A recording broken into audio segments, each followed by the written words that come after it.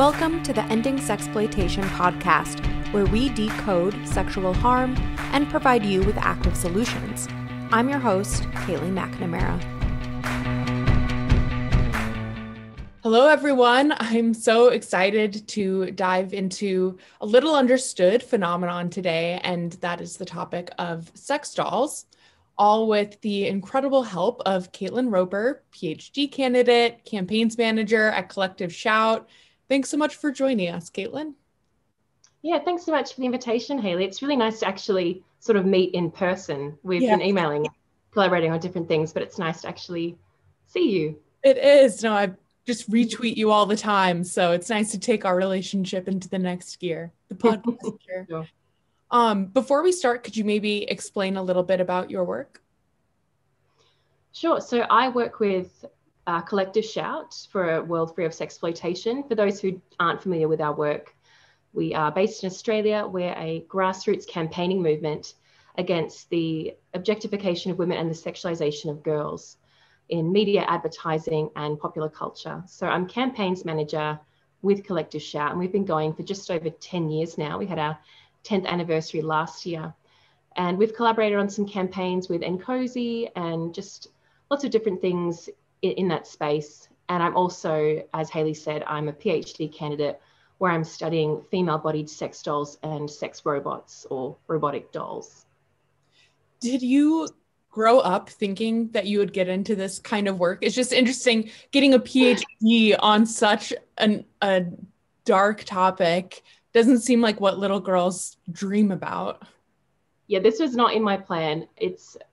Someone actually asked me today how I got here, and I said I couldn't even answer that question. But it definitely is one of those topics that's quite intense and potentially quite upsetting. So it's one of those things people will say, oh, you're doing a PhD, that's great. What are you studying? What's your topic? And I'll kind of just size them up. Can they handle this? Or should I just say sociology and leave it? Yeah. No kidding. This sex dolls topic, I remember first really hearing about sex dolls from it was the 2007 movie Lars and the Real Girl. I don't know if you ever saw that, but it seemed to really put sex dolls on the map. I mean, I know they were a thing before that, but starring Ryan Gosling, it was about this very shy, kind of socially challenged guy who had a lot of empathy for. And it was really more about him trying to have relationships with real people and struggling with that. And they really avoided any salacious scenes regarding the sex dolls. But I guess that's when it first really came to my mind. How long have sex dolls really been a thing? This is a more recent phenomenon? It is. Well, in terms of the sex dolls we're seeing now, which are not like blow up dolls, they're really lifelike, they're pornified. But yeah, I think you're right. I think that movie really started to bring it out into the mainstream, and the sex doll manufacturer Real Doll, who's one of the major manufacturers of these dolls, they were the ones who were consulted throughout that movie, and I believe they provided the doll. It was a Real Doll. And they said that after the movie was released, their website crashed because they just got so many hits. So that was really instrumental, I think, in starting to bring this out into the mainstream. Wow. How mainstream do you think it is now? Like, do you have to go to seedy parts of town to buy one? Well, I think it's mainstream enough that sex dolls and sex robots are featured in TV shows, films, documentaries, music videos, pornography, and they're being sold on major global platforms. But in my research, I have been into a few adult stores just to see what is actually available, and been really surprised that they do have some. I sort of thought surely that would be something, a bit of a niche item we'd have to order, but they have some, and I was quite surprised by that. Wow. I know when we've done some research on our Dirty Dozen list, and that Collective Shout has also done campaigning around the fact that, I mean, you can find these kinds of things on Amazon, or at least up until recently, Amazon, like the Wish shopping app as well. And you've done some campaigning on that, right? That's right. I think it was 2017, 2018 that we campaigned against Wish, and we got them to pull the products from their site. But it seems as though they've come back again, and it's one of those things we have to really stay on top of and say, hey, they're back. You need to take action here.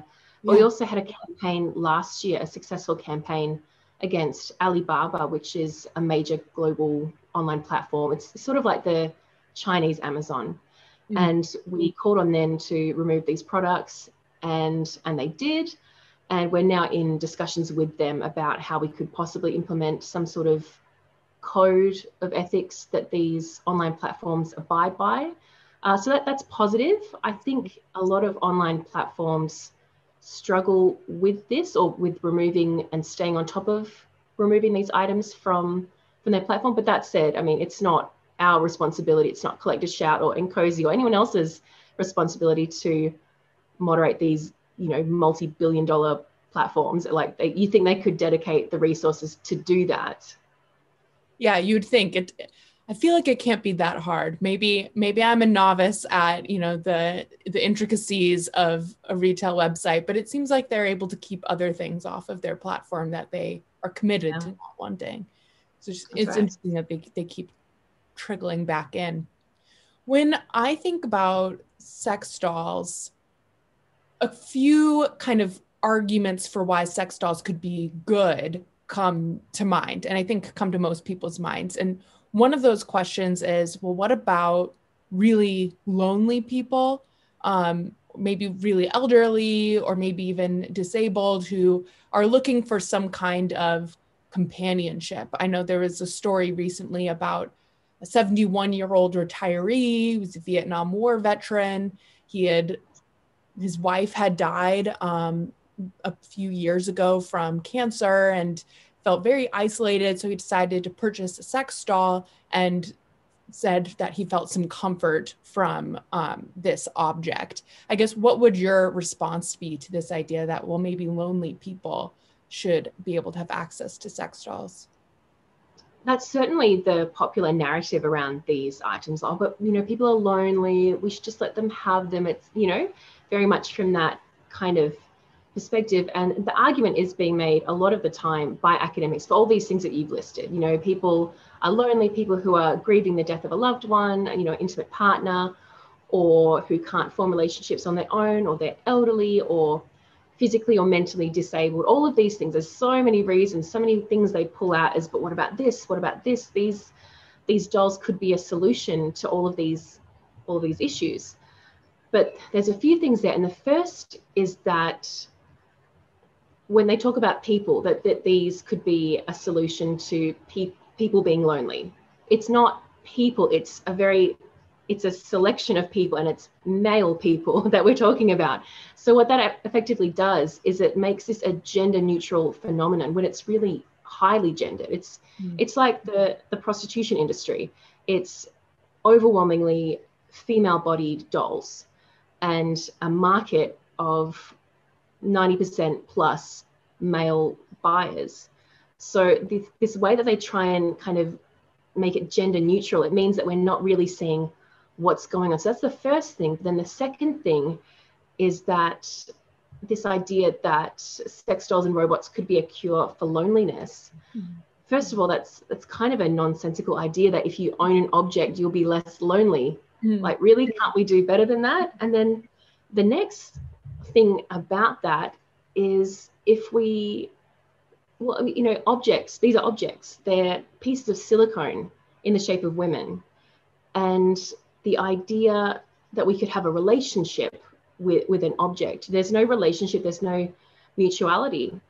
It's not a woman, but it's being used as a stand-in for a woman. And we can only accept that a piece of silicone can be a stand-in for a woman if we think women are objects. That's the only way that a piece of silicone can be interchangeable with a human being, because we think women are objects as well.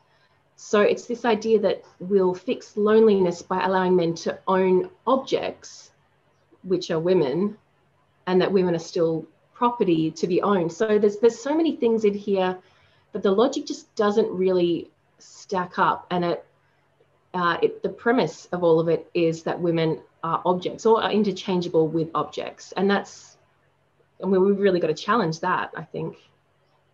I absolutely agree with that. And I had never really pieced together, I, in my gut, understood that sex dolls, it's very objectifying to women. It's making it interchangeable with women as an object. But even just the idea that you mentioned of you buy this product and you won't be lonely. I mean, if we were talking about a car or a football or something, people would immediately recognize that that is nonsensical. So, but It's really flawed logic.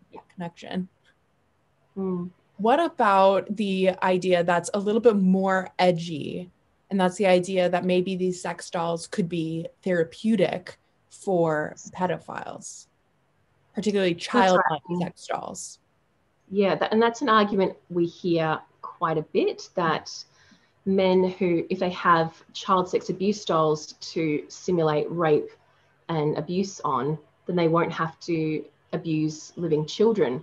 But again, that's just a completely fundamentally flawed argument, because what that's actually doing is it's reinforcing, it's an extension of men's abuse of children. It's another way they can abuse children. I spoke at an event a couple of weeks ago that you were at, and I spoke about all the ways that men who own sex dolls, so child sex abuse dolls, so when they have been arrested for importing them or possessing them, police also typically find other child sexual abuse material in their homes. So it's not like this one or the other kind of thing that people claim it is. It's these men are already sexually offending against children in different ways most of the time.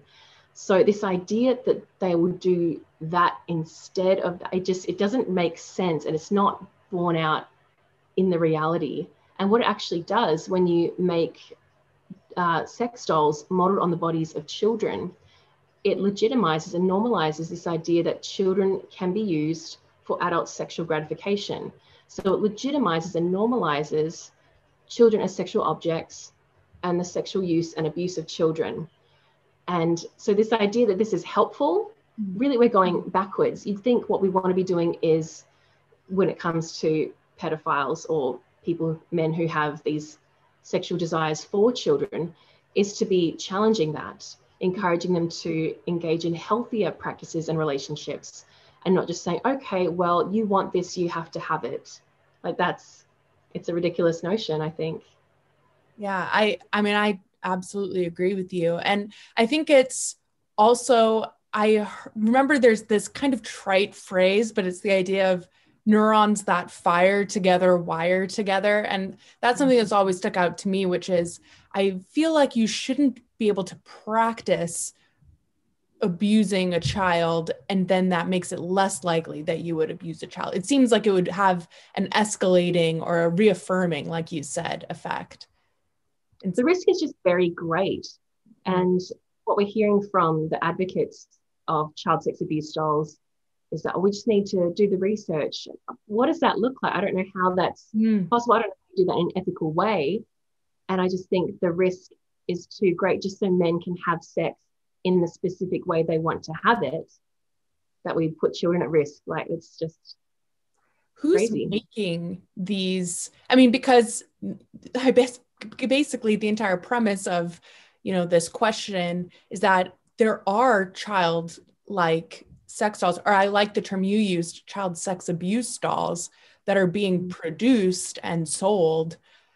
How is that legal? I mean, I know different countries have different laws, but that's just wild to think about. Sure. So they tend to be coming out of China and Japan, from what I've seen.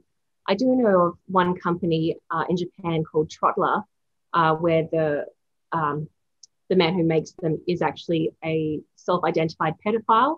So he argues that he's doing a public service, that he's making these dolls so that men will use those instead of real children. And that's the argument that we hear all the time. Yeah. You're based in Australia. Are child sex abuse dolls legal there? In Australia, no.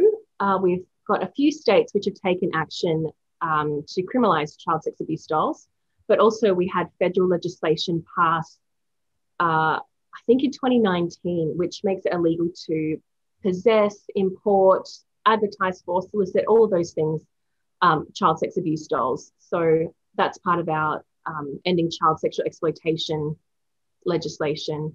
So I know there are some countries that have also taken steps to criminalize child sex abuse dolls. And I believe there's a few states in the US. But other countries are just using existing obscenity laws, I believe, to when they come into the airport, they regard them as obscene items. So they're still illegal, but there's not specific legislation for them. Yeah. I know in the US there's a bill called the Creeper Act that's kind of in limbo. I mean, anyone who's listening, call your representatives and tell them to promote this bill that would outright outlaw child sex abuse dolls. But in the US, a lot of arguments come up against that, saying that it's free speech, that this is a free speech issue. What's your perspective on that? I think even the idea that pornography is speech, what it really is it's acts, it's real acts being done. So when a woman in pornography is choked, for example, on film, that's because a real woman is being choked. So this idea that pornography or child sex abuse dolls or sex dolls they come under the category of free speech or freedom of expression or sexual expression. It's a really strange concept when it comes to child sex abuse dolls. When men are using these, it's not speech, it's not fantasy, it's an act in the world. They have gone from, maybe viewing child exploitation material to now the next step, which is an escalation into action. So they've now gone from viewing to a behavior. So they've purchased a child sex abuse doll, and now they've started acting out on a child sex abuse doll. So the idea that this is speech, I just feel like it's really quite flawed. And if it is speech, we have to ask, whose speech are we hearing? Whose voices are we hearing?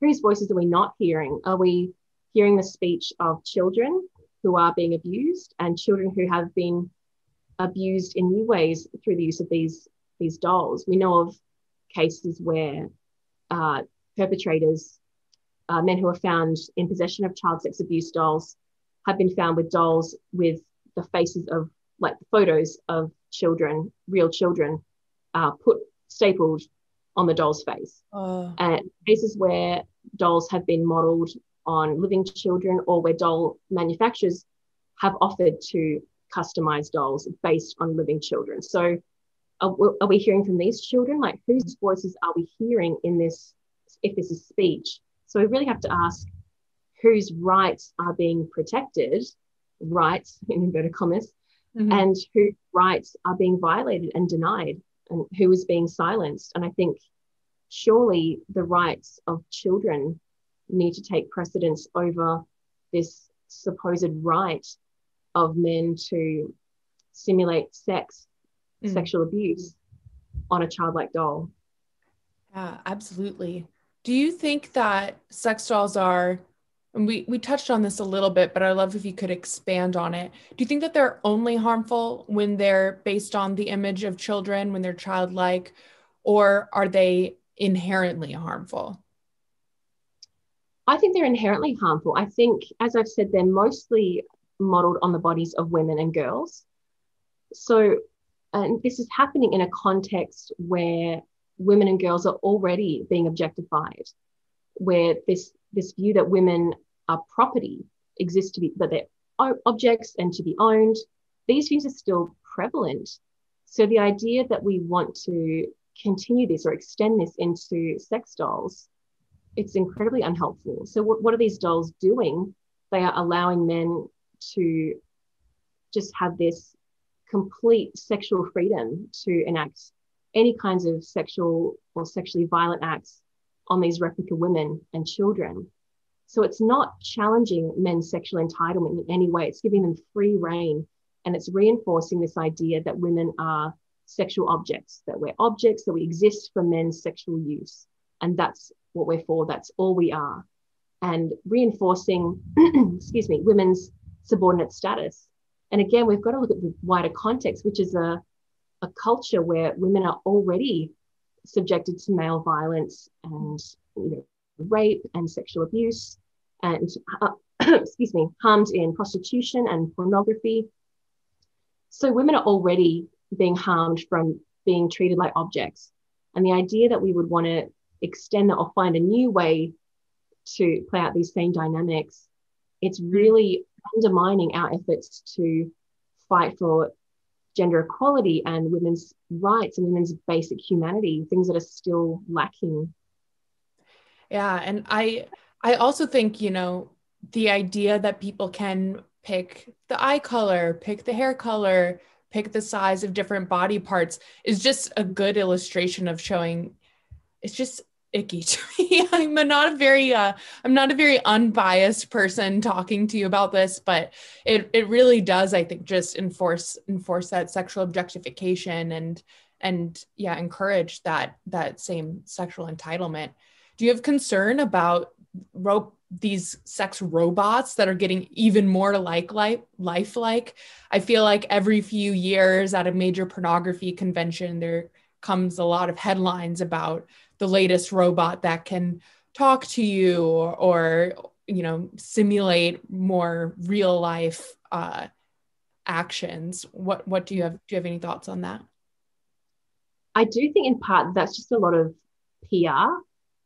The reality is we don't really have sex robots. We have robotic dolls. So we have dolls where you have the doll body and then you can have a robotic head and it can do a few things. It can kind of move its mouth and blink and things like that.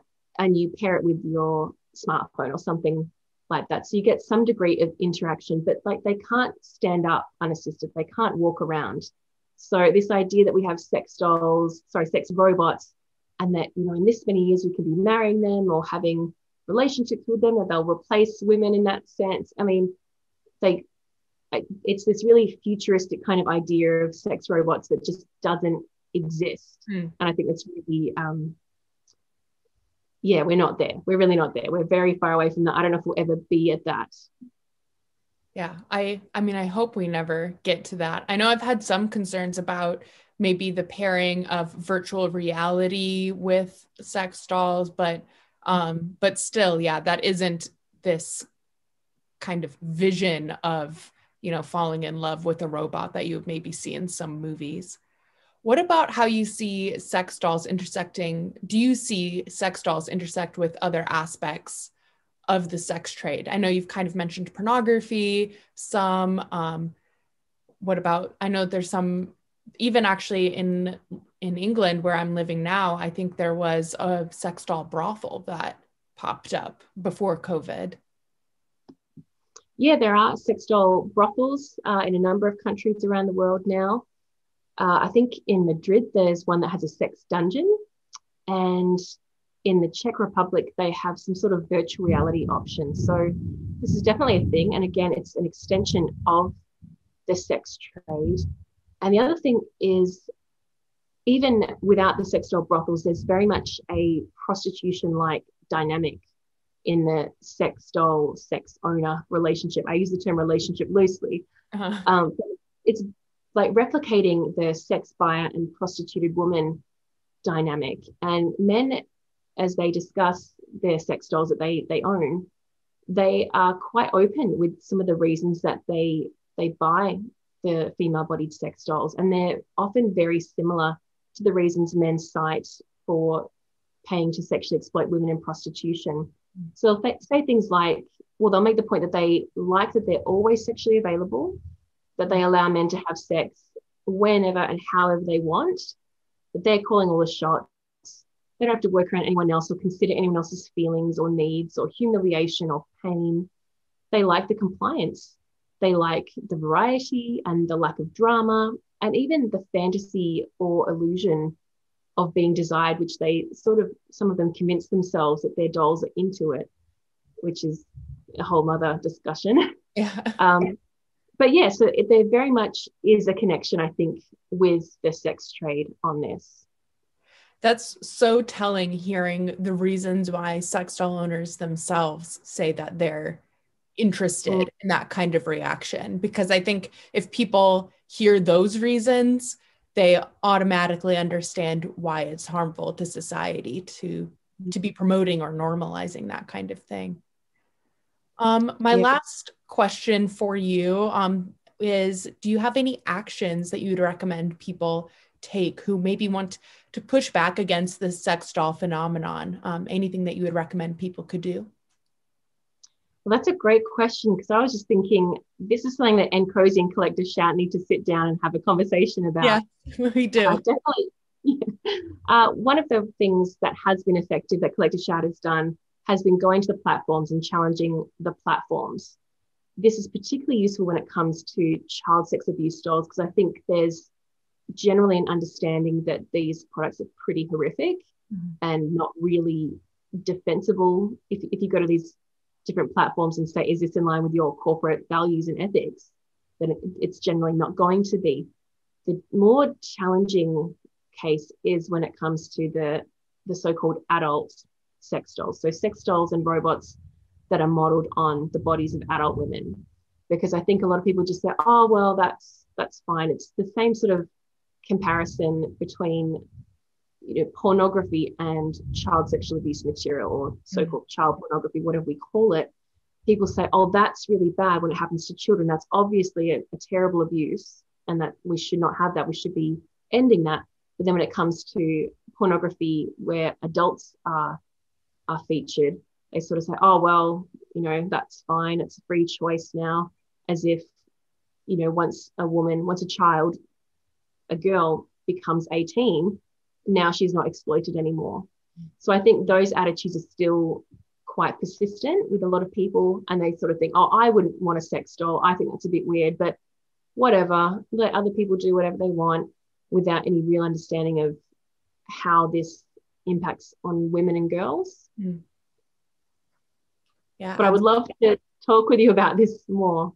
Good. Well, everyone stay tuned. Maybe more actions will be coming out. I know it's something that we, along with Collective Shout, think is so important to be addressing. So thank you so much, Caitlin, for taking the time to talk with us. And where can people follow you on Twitter, or where else can they find you?